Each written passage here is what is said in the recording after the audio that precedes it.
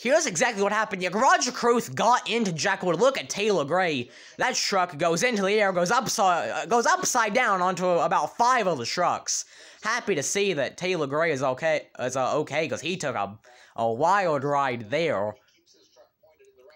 Thankfully, he's okay, though. But you wouldn't have the Daniel Dye onboard camera here.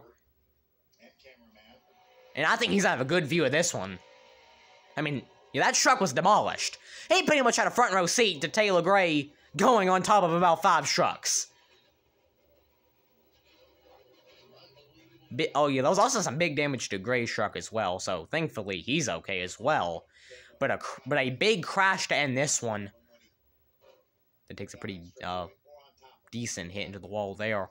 But Nick Sanchez was like the only truck left, and he is going to win here at Daytona. So, big crash on the backstretch, obviously, but Nick Sanchez is going to get his first career win in the NASCAR Truck Series.